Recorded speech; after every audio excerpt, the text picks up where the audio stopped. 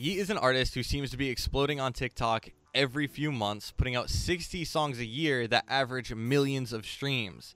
In this video, I'm going to cover who Yeat is and how he got to where he is today. Thank you for watching, and I hope you enjoy.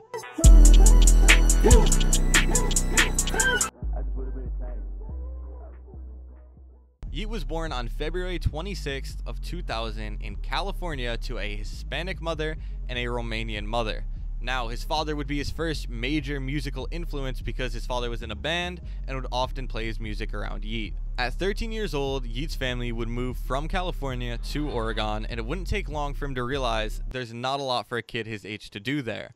But he did have a friend who had access to a studio, and at 15 years old, Yeat, then going by Lil Yeat, decided that he could start working on music, and he realized really quickly he was really good. The only thing is, today he realized he was not really good back then. He's deleted all the tracks from that time. They are hard to find, but he does say that if he didn't think he was amazing at the time, it's very unlikely that he would have continued working on music. After high school, he ended up moving to New York because he figured it was a way better place to be working on music. He changed his name from Lil Yeat to just Yeat because he thought one word just rolled way better, and he released his first song with his name, Brink.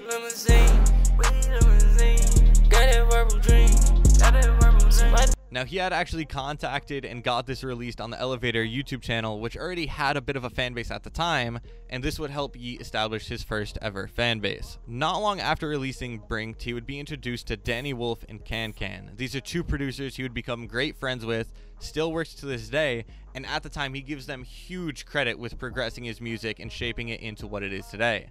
Now, with Danny Wolf, he would end up releasing a collab album back in 2018. He would also have his single Brink be put on this project, which would give it another boost in streams. Now, a little bit into his stay in New York, he realized he was working on a lot of music, and it felt a bit wasteful not releasing the vast majority of it. So he ended up making a new SoundCloud account called Yeat Archive, and he would consistently throw some songs out on there, which many of them are deleted today. Now, also during this phase of him working on a ton of music, he realized he started to plateau and kind of stagnate with his progression with his music, and he realized that he was the one holding himself back.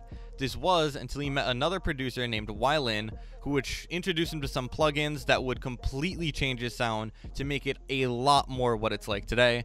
This is where Yeat becomes very recognizable. In January of 2019, Yeat would release Wake Up Call, which was his very first independent mixtape. Later that year, he would be on a collab album with 7 tracks on it, and then he would end the year with his 13-track album, I'm So Me. Although these mixtapes and albums didn't do any crazy numbers, they were huge towards just getting Yeat out there and getting him to really understand what making music, releasing projects, and all that is like. And what he would soon find out is he could do this really easily. His first release of the year would be 22-track Alive, and it would perform well, but nothing like what was to come on 4L when he released the song Sorry About That. See me like it's Benny Bachi. Sorry about that. Sorry about that. Now, TikTok would take the song and absolutely run with it. Fans would go and they would follow Yeat on Instagram, Twitter, TikTok, everywhere. He was getting way more attention. This was the best that his career was ever going. All the other songs, it was a 20-song album. I forgot to mention that. All the other songs started getting way more streams as well. And as the attention was kind of building for him, he would decide later in that same year he would drop a third 20+ song album. This album was called Up To Me and would contain 22 songs, and he would do it again with another TikTok hit.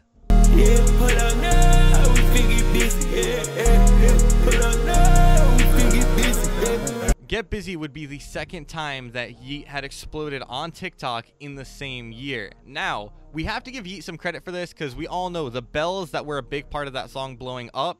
He actually goes, he takes his tracks, sends them to the producer, the producer send it back, and then Yeat kind of goes over it and produces again, and he'll add certain things like the bells.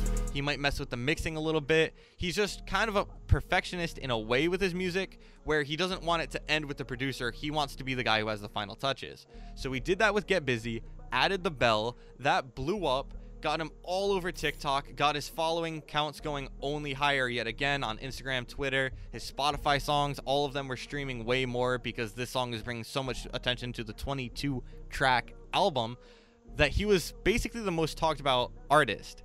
And what helped this was him getting a shout out from Drake, and then posting a picture of him partying with Drake, getting a shout out from Trippie Redd, a song leaking where him and Lil Uzi were on the same one, and Lil Uzi was allegedly the feature, and then also him getting a shout out or getting DMs from Playboi Carti. Now 2 Alive would end up getting a deluxe with 9 more songs on it, but at this point, Yeat had made a habit of something that is very hard for other artists to do.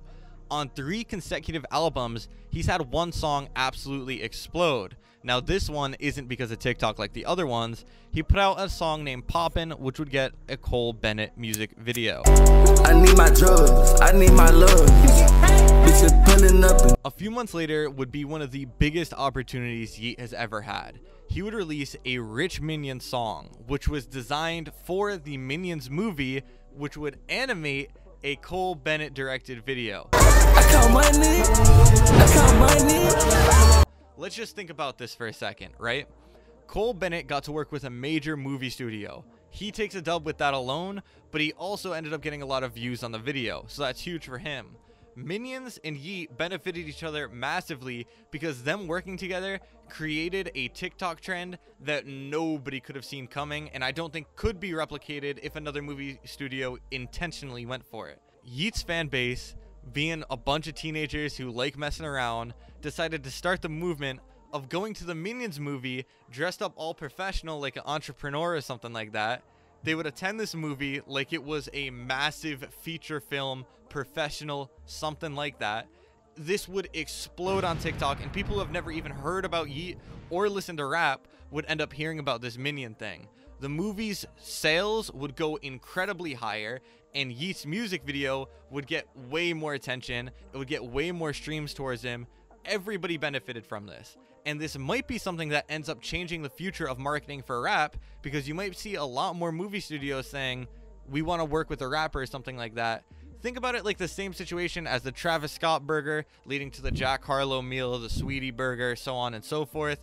This could be the same version of it for rap marketing, where all of a sudden you see a lot more movie studios trying to work with rappers to promote their products. Now all this just leads us to today, where he recently put out an album and he talked about how he was going to do better than Nav in terms of sales and everything like that and destroy him. Yeat is going to end up adding a element of competitiveness to rap that we're kind of missing. Now the only question is, with this album, is Yeat going to have one of those massive TikTok songs again? Do we know that? No, we have no way of knowing.